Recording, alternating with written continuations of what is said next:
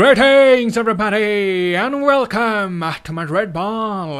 I hope you all are safe and sound. The Madrid derby is here. One of the biggest matches of the La Liga calendar is about to be played in a matter of hours, and this game again promises to be a mouth-watering encounter. Both the teams have different mindset going into the game. From Real Madrid's point of view, it's an opportunity to slam Atletico out of the title race. They want to get rid of the competition, and from Atletico's point of view, the game provides them an opportunity to cut down the massive gulf between the two teams in the table.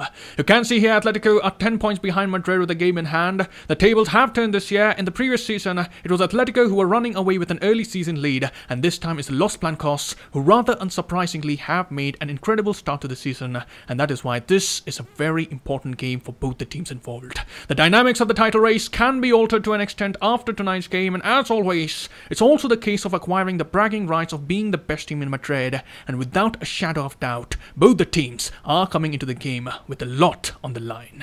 So in this video, we'll do the pre-match analysis of Real Madrid versus Atletico Madrid. We'll go through the words of Carlo Ancelotti, and lastly, we'll end this video by doing the match predictions. So come on, let's get started. And if we start by analyzing the season of Atletico Madrid, this has been one of the strongest Atletico sides that we have seen. They made some good additions in the summer. With Luis Suarez on the decline, they have managed to bring in Antoine Griezmann, which was basically a gift from Barcelona. The player wanted to end his horrible spell with the Catalans. Simeone personally requested the management to bring him back, and fast forward, Atletico have managed to get a very good attacking lineup. They have quality players, they have experience. Griezmann has started to get more comfortable in the side. Another player that I think Atletico have as a secret weapon is Matheus Cunha. The Brazilian caught the eye of Atletico with his performance in the Olympics, and Atletico were very willing to pay the price to Hertha Berlin. Simeone hasn't used him much this season, but more recently, he has been getting more action, and in those minutes, the youngster has shown plenty to be impressed about. He runs at the defense, there's a lot of verticality in the way he plays, he isn't afraid of taking on defenders, he's a dynamic player, has the pace to trouble the opposition's defense, and I'd say in limited minutes, he has surely shown the Atletico fans why the club brought him in the first place. And last but not the least, Simeone also has the Argentine Angel Correa, who has played an impactful role from the bench, but I won't at all be surprised if Simeone decides to start him in tonight's game. So certainly we can see Atletico are quite resourceful in the attacking department. In the midfield, Atletico have brought in Rodrigo de Paul, who's exactly the kind of player that Simeone likes. He was a good signing for them. Simeone has placed a lot of faith in him. He's much of an all-rounder in the midfield. He'll do the hard work tracking back. He can also be creative with the ball. We have seen him make some brilliant through balls, but surely he can take another step up. The expectation is much more from him, and maybe in the coming months we'll get to see him play even better as he gets more and more settled in his new side. We'll also be seeing the likes of Marcos Llorente playing on the right. Simeone did say that Llorente would have the defensive task of tracking Vinicius Jr., but as you have seen, even though he plays in the wing-back position, due to injuries in the side, he's more focused on creating on the wings, and that is where I think Vinicius will have his moments. So Atletico have the talent to beat any side in the world, but the problem is that despite making useful additions, it has not translated into better performances and better results on the pitch. Simeone is still unsure of his best starting 11. He's trying to accommodate all the players. He's still attempting to get the right balance in the side. Some new faces have come in. The likes of Griezmann again need time to get back in the groove with Simeone's tactics. As we know, Barcelona and Atletico have contrasting styles of play, and Griezmann himself admitted that he's still getting used to the tactics of Simeone. And lastly, the major problem that Atletico have had this year has been the defense, and that is quite surprising because the defense has really been the identity of Atletico. Over the past few years, they have put great pride in the way they defended as a team. They're a physical side, they have often managed to come up with excellent defensive records, but this season that has not been the case. The defense has been leaky, there have been individual errors. Oblak, who has been a reliable keeper in goal, has not been that reliable this season. He has had his own moments of madness, and certainly Simeone needs to find out a way to fix the defensive issues. Injuries in defense have also played a part. Trippier, Savic, Vasalco are all out of the game, and what I think is that Simeone needs to get the midfield and the backline to come together and defend as a strong unit. There have been a few changes which have altered the dynamics of the defensive game. Koke as well has not played very well. He needs to pick up form very soon, and another thing that we have noted from seeing Atletico's game is that once they have possession, they are not quick enough to pass the ball around and trouble the opposition.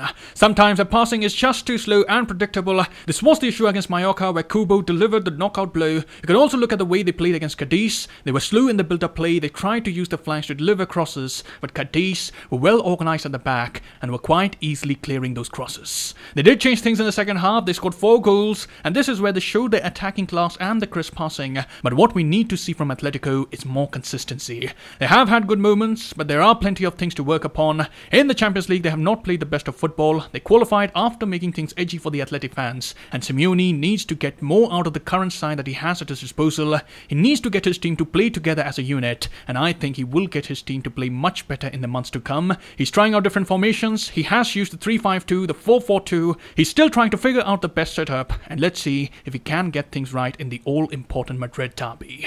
And now if we talk about Real Madrid, Ancelotti has the desire of winning La Liga for the first time as a Real Madrid coach, and in the process, he has to get some favourable results in the big games. The good thing for him is that he has a reliable bunch of players who are all fit for the game. The likes of Karim, Benzema and Gareth Bale have been given the green light by the medical services, but again, the big question is, will Ancelotti start Benzema in the game? The likelihood is high because we have seen him training with the team. That usually indicates that the player is good to go, and in the press conference, Ancelotti said that Benzema would play in today's game, so that does settle things about the involvement of the Frenchman.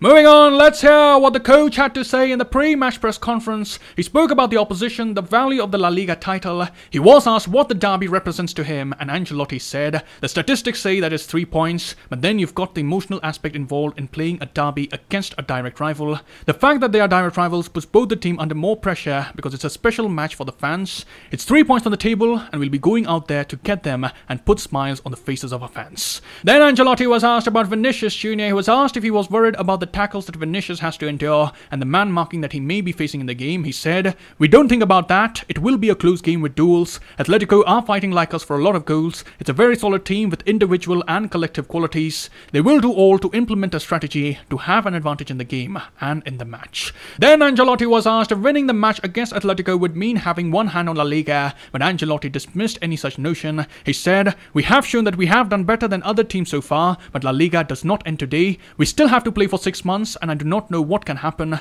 Until today, we have been better, but we are concerned about the future, not the past. And lastly, Ancelotti was asked about the value of La Liga, and the coach replied, I'll give the La Liga title the same value as any other trophy we've won. The Champions League is the most important competition in Europe and the world. I've never won La Liga here, and that motivates me to win it. He further said, I don't know how Atletico will set up. We both like to play on the counter-attacks, and we have the players to play in that system. The duels and set pieces will be important, and we have to bear that in mind. They're strong opponents, and it will be a tough game for both the sides. It will be a good contest, and one that both sets of supporters will love.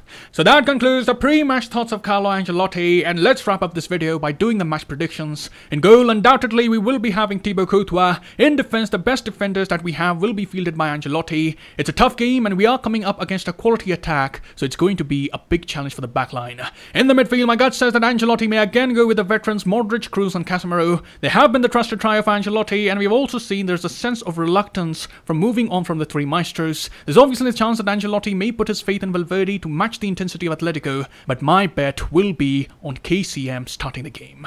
And finally, attack, we do have some uncertainty in that department. Will Jovic start ahead of Benzema? Will Ancelotti contemplate on giving Bale an opportunity? These are some of the questions that the coach has to think upon. However, we do know that one player will surely be starting. Vinicius Jr. looks improbable in the side at the moment, and we all are going to expect another sparkling performance from the Brazilian. In the centre, I think Ancelotti will go with Benzema, and on the right, I predict the coach will opt for Rodrigo. So that, as you see, is my predicted lineup, and as for the scoreline prediction, I predict Real Madrid 2, Atletico Madrid 1. The Los Blancos would be looking to continue the winning streak. Atleti are also missing some crucial players, which will force Simeone to field a makeshift defense, and thus, I feel positive that Madrid will be white come the end of the night. So that is all I have here. Do let me know how you're feeling ahead of the game, and what scoreline are you predicting? Let me know in the comments below. I'll see you soon. Till then, take care. Glory to Madrid. And as always, Madrid.